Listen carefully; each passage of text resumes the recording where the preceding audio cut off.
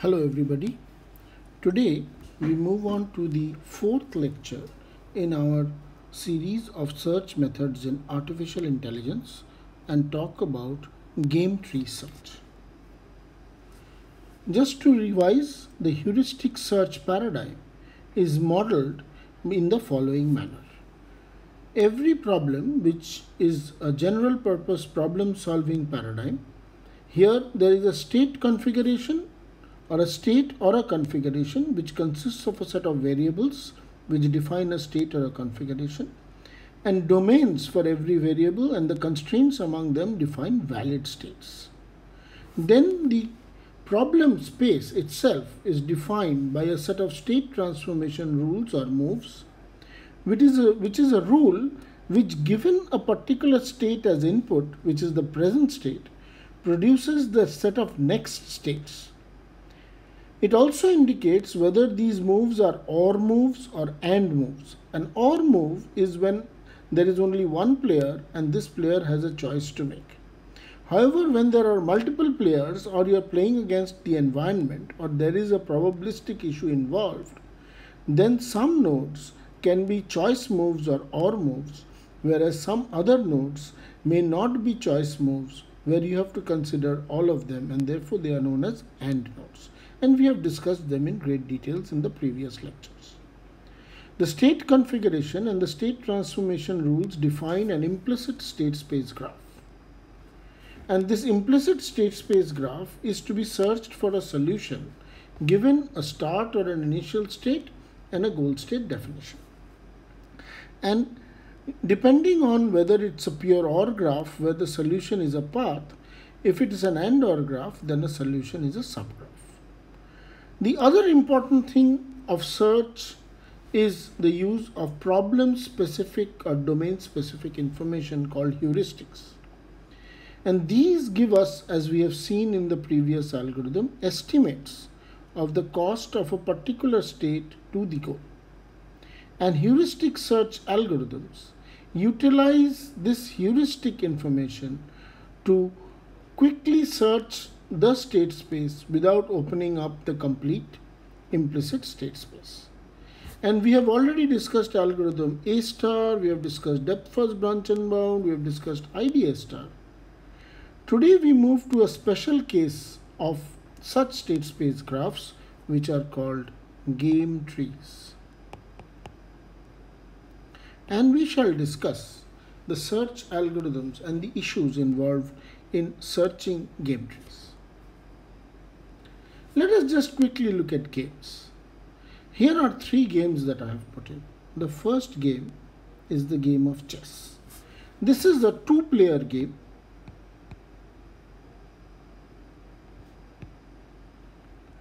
It is a perfect information game, which means that both the players have the complete information of the state space. And in this, every player can make a sequence of moves. And as they go on making a move, the end of the game can be either a win for a particular person. If it is a win for a black, then it is the loss for the white, and vice versa. Or it can be a draw for both. The second game is the famous tic-tac-toe, which is again a two-player perfect information game where two players play by putting noughts and crosses. And here also we have these three possibilities. Either one player wins and one player loses, or both end in a draw. This is the famous Go game, which is again another perfect information game for two players. So we have one category of games which are board games, where the state configuration is defined, and then there are the state space rules or the state transformation rules, which define a large implicit space. Both chess and Go are very complex games with innumerably large size of the state space. Obviously, the tic-tac-toe is a small and a trivial game in that sense. A second category of games are what are called multiplayer games. This is the famous Chinese checkers. Here, as we can see in this particular case, there are 6 players. This is also a perfect information game.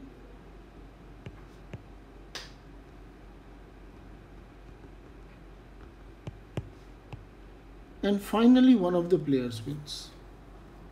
So here is a game which has got a set of players, 6 players, and each of these players sequentially play the game. That means after the green player plays, then the yellow player plays, then the purple player plays, then the blue player, then the red player, and then the pink player, and then again the green player starts playing. This is the game of bridge in cards.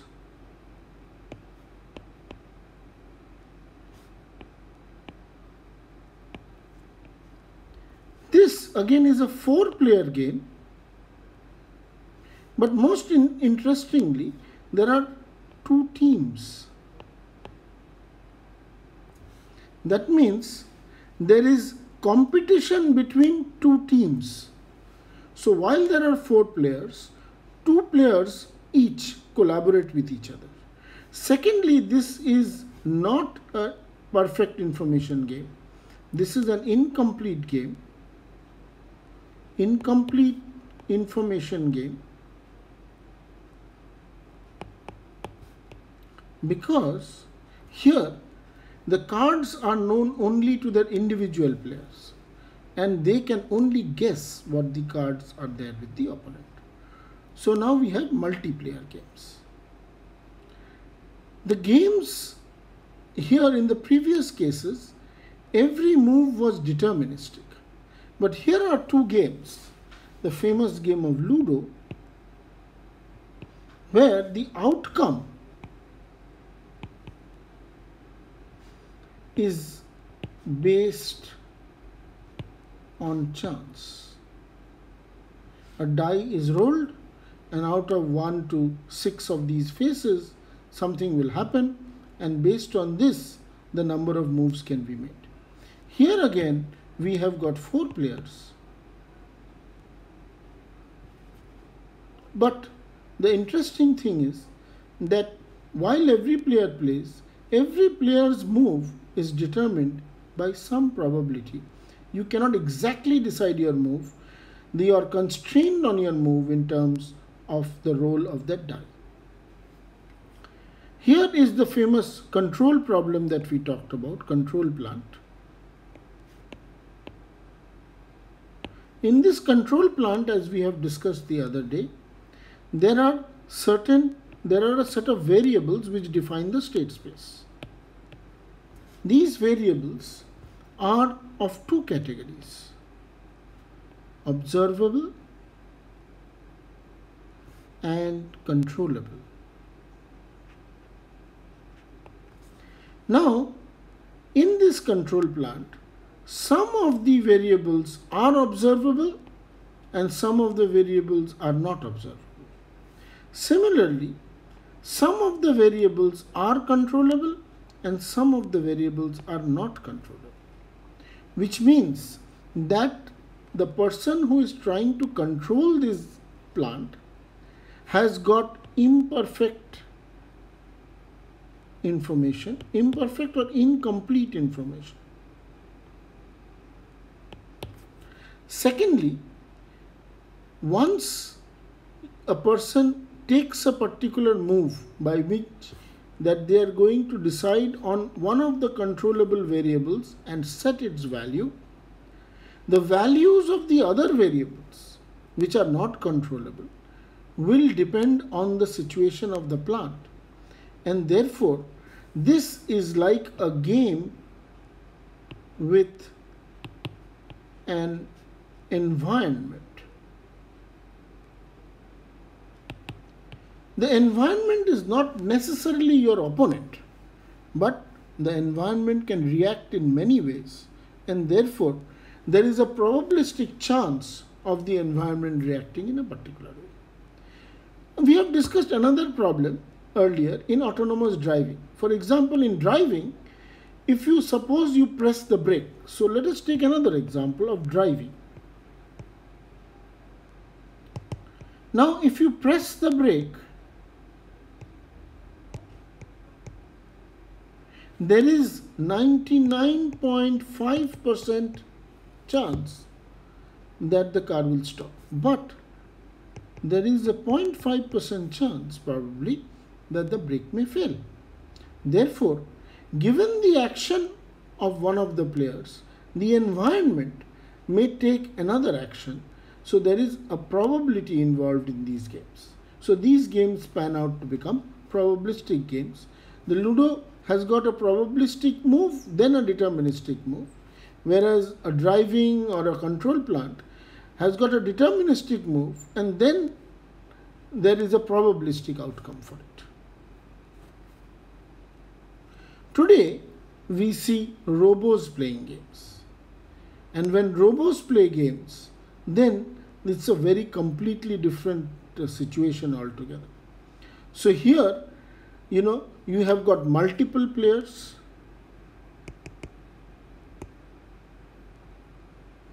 Here, you have got things happening simultaneously. Here, you have got both deterministic and probabilistic outcomes. You have got multiple players, but you have got teams, which means that there is both collaboration and competition. And finally, this is the full spatio-temporal space, which means that the whole state space is extremely large even for a single state. In order to address game playing, we take up a very classical problem, and this classical problem is known as the prisoner's dilemma. The problem statement is as follows. Two members of a criminal gang are arrested and imprisoned.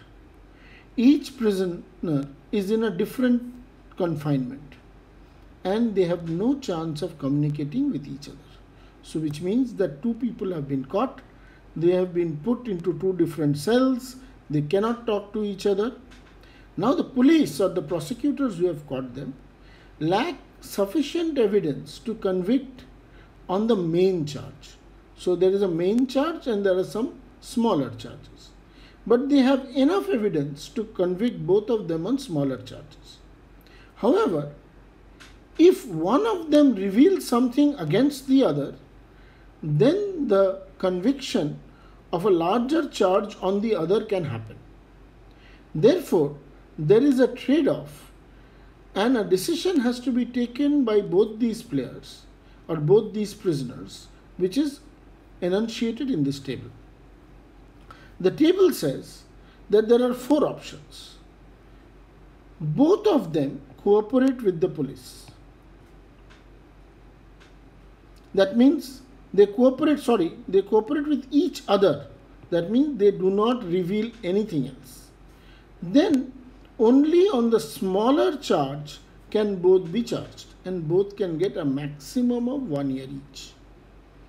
On the other hand, if prisoner A remains silent and prisoner B betrays A, then prisoner A gets 3 years and prisoner B goes free because he has become a state witness.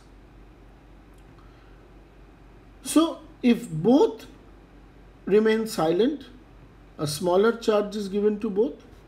If A remains silent and B is betrayed, B betrays A, then A gets 3 years and B goes free. On the other hand, if A betrays B, then A goes free and B gets 3 years. And if both betray each other, both get 2 years. This is how the whole system is panned out. Now we see and try to determine how they will play. Looking at it up front, it appears that this is the best option for both of them. But will they play this option? Let us see and analyze it further. We will notice, let us look at it from prisoner A's point of view. So prisoner A knows that if prisoner A remains silent, then prisoner B can remain silent or prisoner B can betray A. In the worst case, prisoner B will betray A and A will get 3 years. On the other hand, if A thinks that A will betray B, then if B remains silent, A goes free, and in the worst case, if B betrays A gets 2 years. So if we look at it from A's point of view, A has got 2 worst case options. The first worst case option is 3 years, where A remains silent. The second worst case option is 2 years, where A betrays B. So looking at A's own worst case, A will clearly betray B. So they will not reach this solution because of the fear that the other side may play out the worst case. So we model this by using the following paradigm. We create a state space graph with 2 kinds of nodes. One, this kind of node for A, and this kind of node for B. And we look at this from the table, we look at all the options.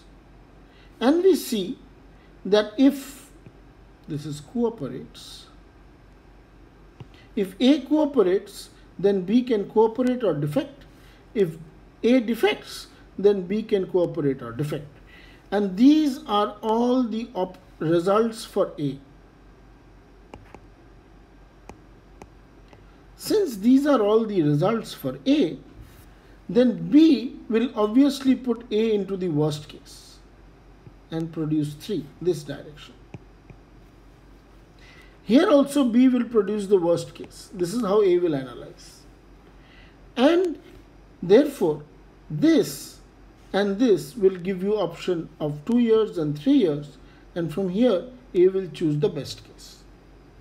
So for A, this is an OR node and this is an AND node from the point of view of A, because they have to look at both the options here and find out the worst case. On the other hand, for A, this is an OR node. And from here we can see that A will choose this option by choosing the best of the OR nodes.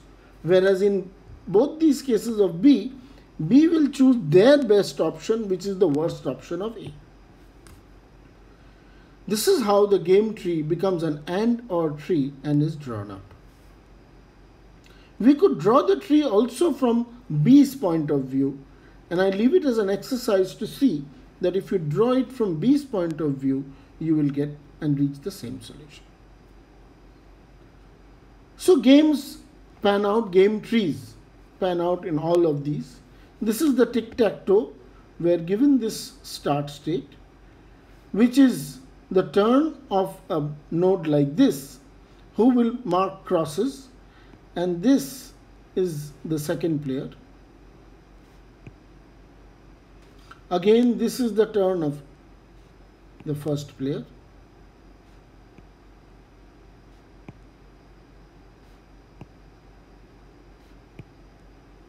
This is the turn of the second player.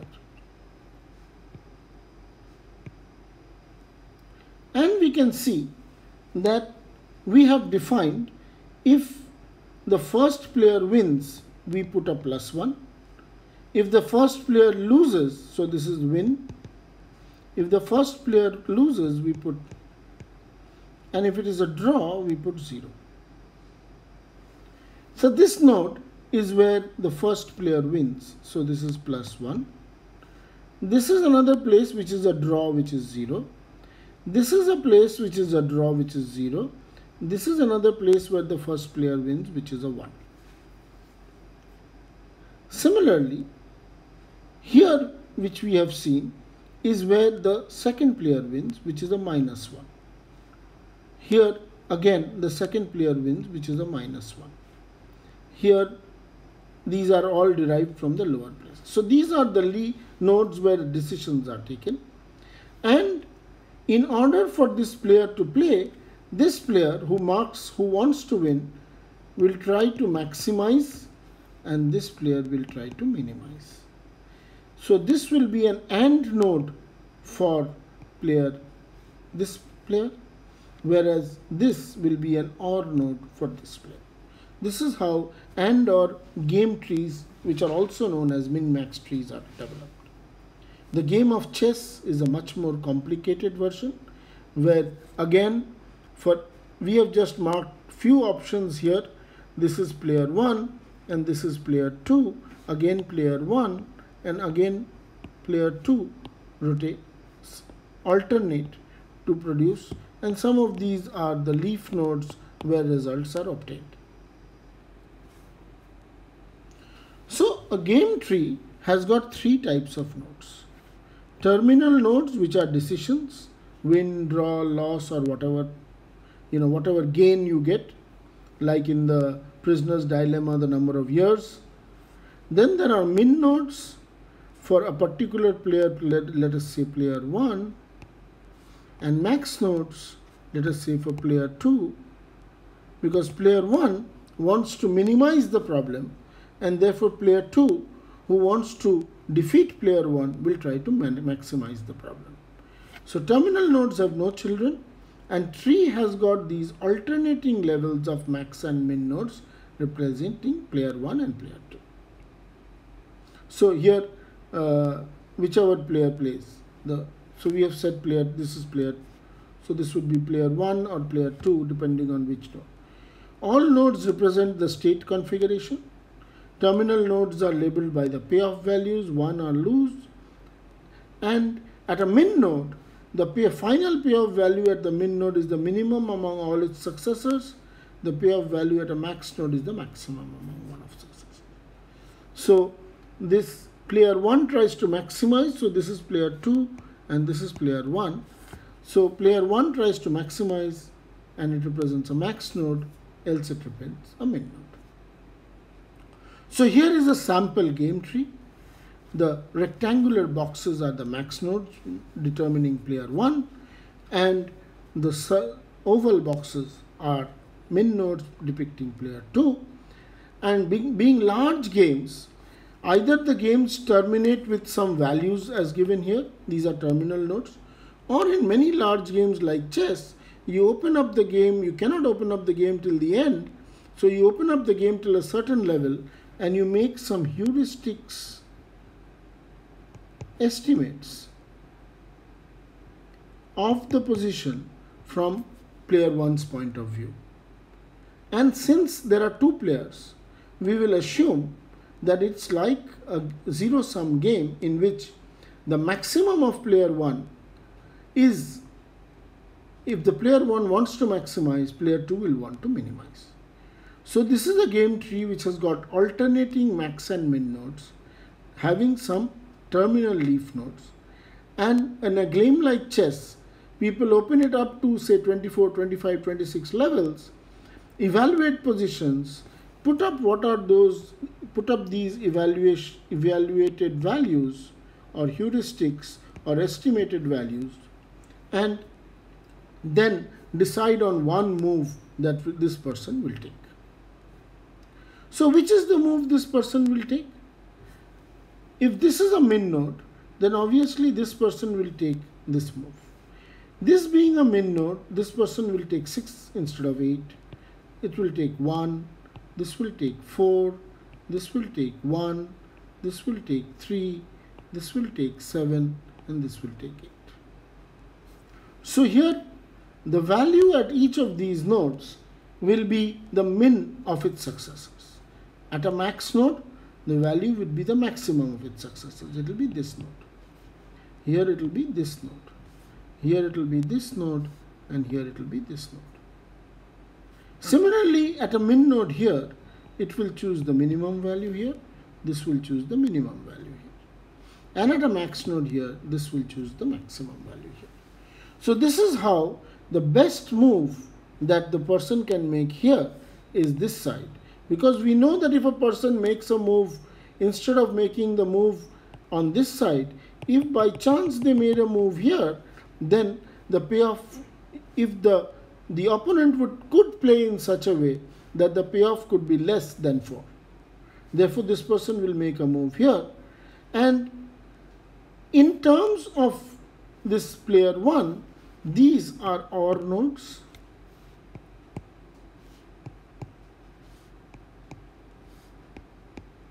And these are AND nodes.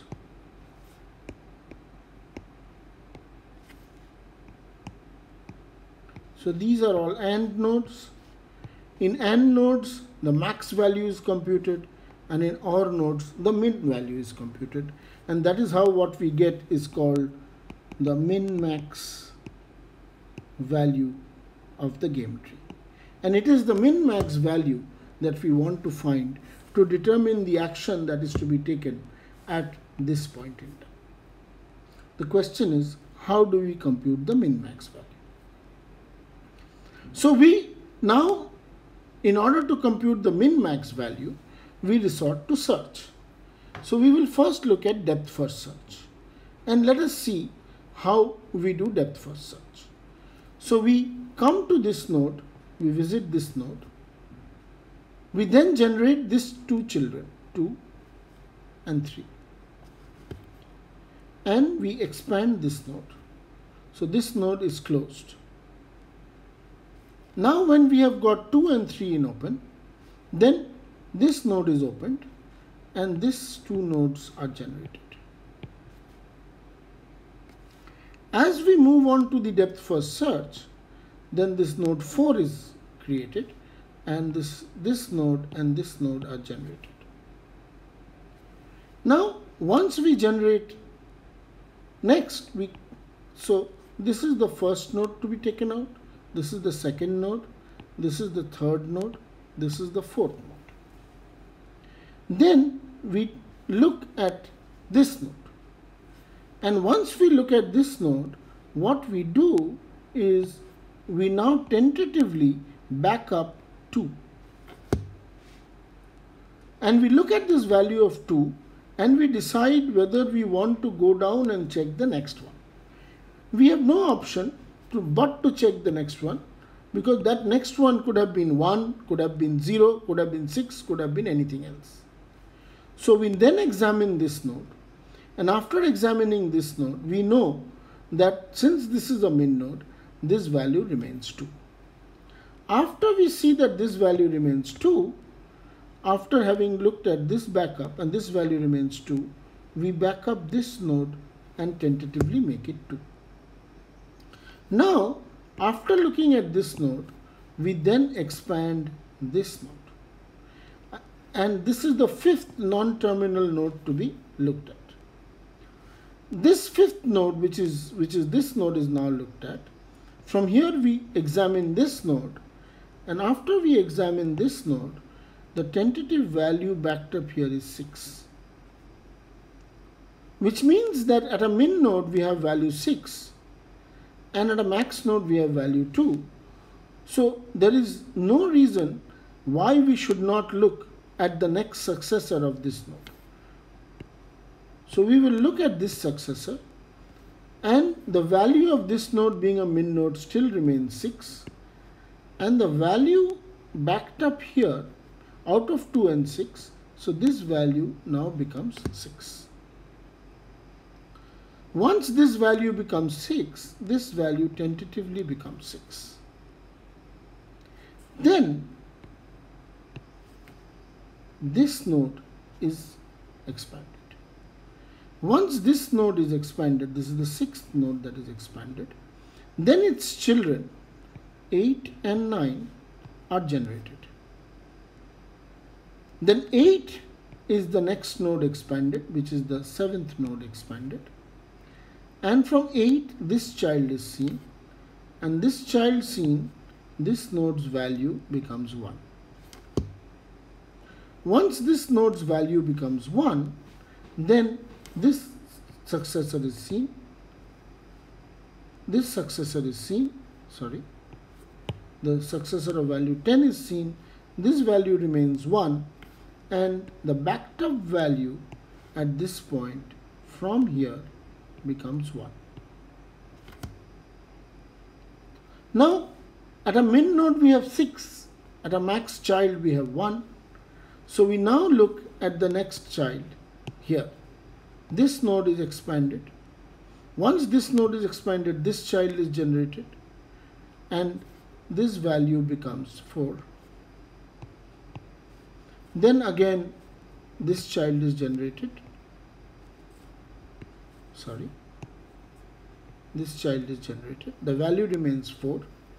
And out of these two values, 1 and 4, which is, because it's a max node, this value becomes 4. Now this side is completed. So this value backs up as from here. This being a min node, this value becomes 4. Now this part of this tree having been seen by depth first search, this value, tentative value of 4, is backed up here. And the only node that is left in the open list is this node. So this node is seen now, and these two children, 10th and 11th children, are expanded.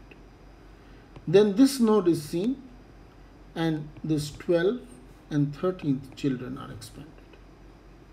Then this node is seen in depth first search, and this is seen, and this value, definitely this value becomes 1. Now we have an interesting question to ask. We know that from here 1 will be backed up from here, and anything that is backed up from here will be less than or equal to 1. And we know that at this top node here, their value, which is a max node, it will never be less than 4. Therefore, irrespective of whether this value is 0, 5 or 55, if it is 0, then something 0 will be backed up here, and this value will never reduce before less than 4. If 5 comes, if 1 will remain here. If 55 comes, 1 will remain here. So looking at this tentative value of 1 and comparing it with the tentative value of 4, this being a min node and this being a max parent of this node, we see no reason to look at this edge. So this is where we effect what is called pruning. Pruning comes when the tentative value at a min node is less than or equal to the tentative value at a max node. If the tentative value at a max node is greater than or equal to the tentative value at a min node, then there is no point looking at that looking at the child below that min node. So having effected this pruning, we now back up 1 here. Then we again come back and generate this node. We check this child. Again we back up 3. And we have the same argument comparing 4 with 3. We prune this node.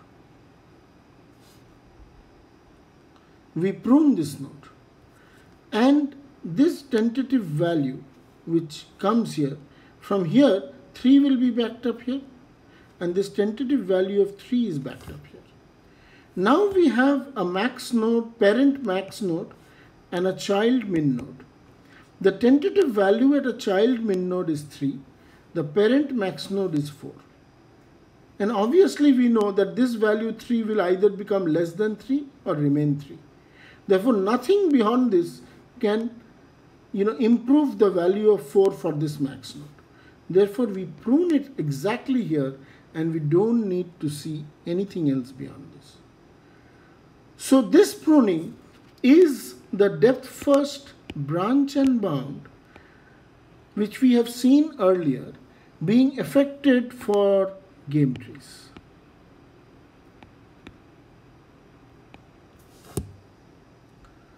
So by employing depth first search, we can do a depth first branch and bound, which is called the depth first pruning technique. Now depth first search, when we looked at this node, we generated this child and this child, and we ordered them this way. We could do depth first search in the reverse order. We could do this first, this second, and we could order this in the open list this way.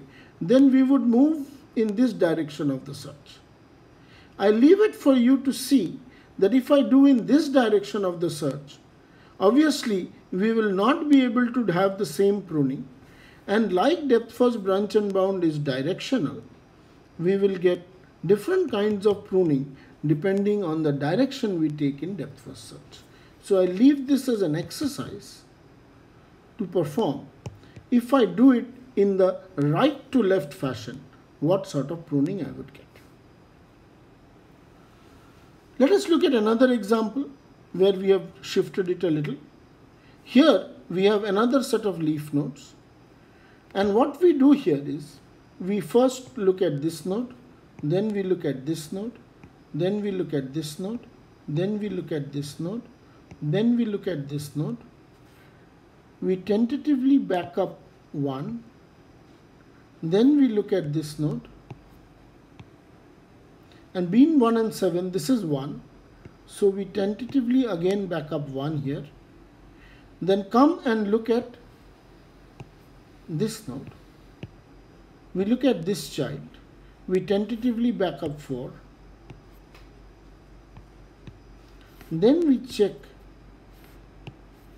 this node, this remains 4, this backup, because it's a max node from 1 and 4, this becomes 4.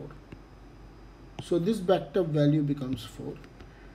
And this backed up value comes here, this becomes 4. This becomes 4, and then we examine this node as the 6th node, this node as the 7th node. We look at this becomes 8. Then we look at its child, the other one, and this value becomes 6. This value becomes 6. And this value is backed up as 6 here.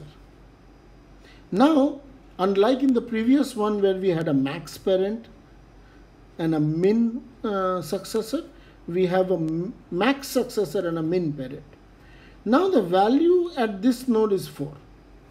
The value at this node from this branch is 6. This value 6 can only improve, and this value 4 can only decrease. Therefore, we say that there is no need to check this, because even if it reduces from this side or increases from this side, it is not going to affect this value. I leave it as an exercise to see that if we continue the search in the other direction, like we saw these two prunings in the previous example, we will see the same pruning. And again, you can do a left to right,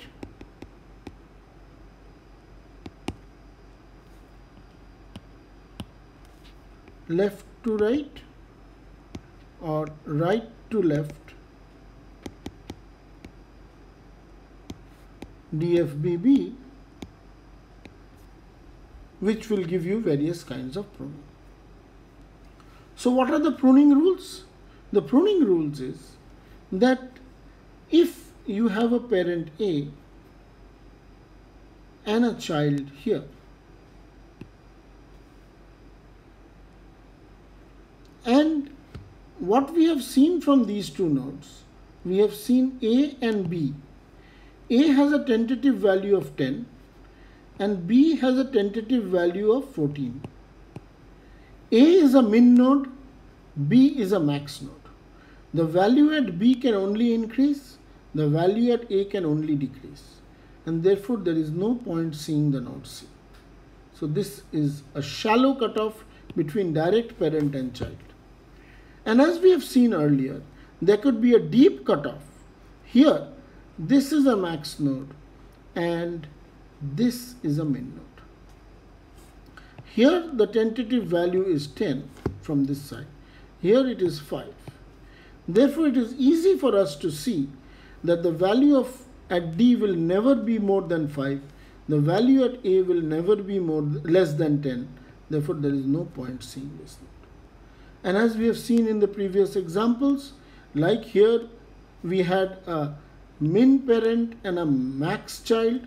Here we had a max ancestor and a min child. It is applicable for this alternative in a different way. So we can have deep cutoffs, shallow cutoff. The rule is the same. The rule is that the value, the tentative value at a max node, if that value is greater than equal to the tentative value at the min node for a parent descendant or an ancestor child situation, then pruning can be done. This pruning is known as alpha beta pruning in game tree search. So alpha value is a value at a max node, is known as the alpha value. This is the tentative value at max node. And the tentative value at the max node is the lower bound, which means that this value can only increase. The tentative value at a min node is called beta value, and it is an upper bound in the sense the value can only reduce. Therefore, the pruning condition is when the tentative value at a max node is greater than equal to the tentative value at a min node in a parent child or an ancestor descendant situation, we can prune. We have seen several examples, and this is known as alpha beta pruning, which is basically a depth first branch and bound pruning criteria, where we have got both max and min. So this is the algorithm. The algorithm again defines both the alpha and beta at a particular node. In a max node, it is the alpha which is important. In a min node, it is the beta which is important. So at a max node, for each successor, we look at the alpha value that is coming up from top and compute whatever we get and do the maximum. In a min node, for all successors, we compute the beta value and compute the minimum. And we use the same pruning criteria in both the cases. This is how we call it at the root and solve the problem. In this particular case, we will start with minus infinity and plus infinity. Then we will pass minus infinity plus infinity. We will pass minus infinity, minus infinity plus infinity, minus infinity plus infinity. And then when we start backing up, then we know that this will become 1 here. Then when we look at this node, this remains 1 here. This tentatively is backed up to 1 here. And then as you go down, you will calculate the alpha and beta values everywhere and finally define these pruning conditions. And these details we have already worked out. If you follow the algorithm, you will get exactly the same pattern. Now coming to the other aspects. How do we incorporate heuristics? Which means that at every node, we know that we have the tentative alpha and beta values. These alpha and beta values came up only from the children, but these we know that one of them is an upper bound and one of them is a lower bound. So at every node, we require 2 heuristics. And if we don't have them, we will put minus infinity plus infinity. One is a lower bound and one is an upper bound. And once we have these heuristics in place, we can easily incorporate these heuristics into the alpha beta pruning algorithm. The next question is, how do we perform best first search? That means now we have at every node some alpha 1, beta 1, and we generate children alpha 2, beta 2, we generate children alpha 3, beta 3, and instead of going depth first, how do we go best first? Till now in best first search algorithms like A star, we have seen that we will choose the minimum of the F values. If it is a minimization problem, we'll choose the maximum of the F values if it's a maximization problem. But in such multiplayer games or AND/OR games, where we have got min-max values to compute, it is not straightforward to decide which one we will choose. Because this would be like this, at a max node, we would have to choose from the alpha values, and at a min node, we will have to choose from the beta values. So there is a unique different kind of algorithm called the marking algorithm on AND/OR graphs, which comes from the AO star algorithm, through which a best first search in game trees can be defined. For the time being, I will ask you to think about how to go about doing best first search in game trees, and if we get time, we will discuss this in more details in another class. The second is when you have multiplayer games, when you have team games. Suppose we go to that Chinese checkers problem.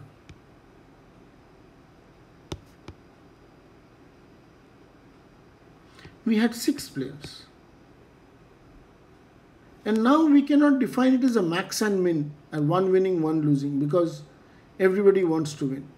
So what we will have is, at every node, we will have a vector of 6 elements, x1, every terminal node.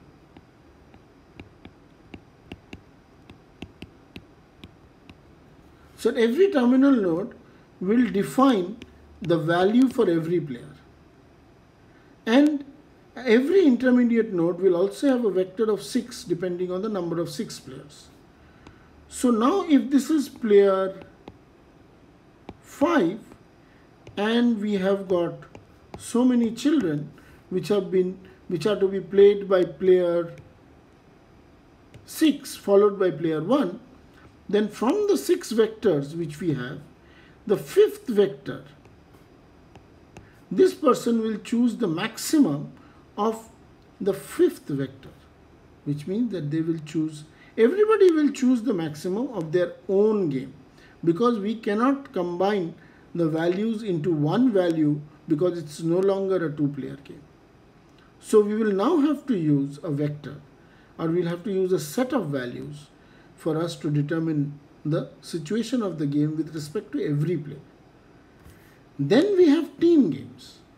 And in team games, we will see that while we have got maybe 4 players and 2 teams, each player will play in such a way that they are gaining for the team, which means that there will be a consolidated team value, whereas there will be individual player values, there will also be a team value.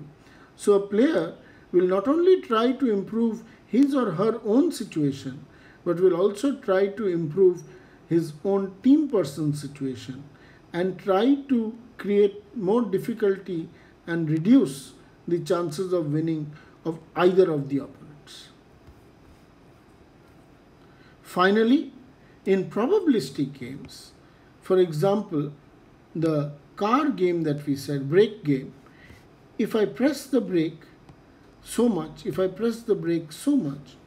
then the outcome can be x1, x2. Either the car will stop or the brake will fail. And there will be a probability of 0.995 and 0.005 for each of them. And we have to now calculate, because we don't know which side we will go. Therefore, there is no more deterministic situation. We will have to compute the expected value of the outcome. and it is from the expected value of the outcome that we will be able to create the game tree structure.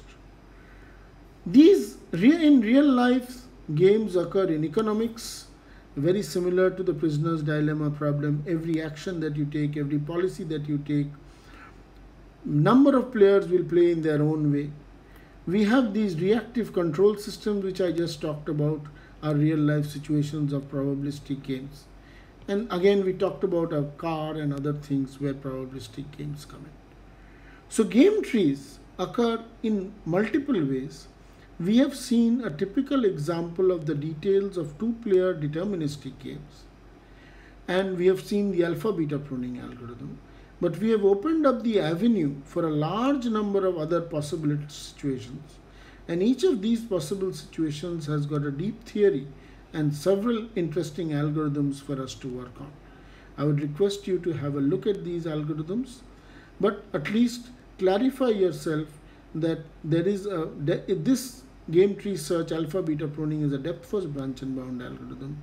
We need to look at heuristics and best first branch and bound, and then we need to look at various kinds of other algorithms for this. Thank you very much.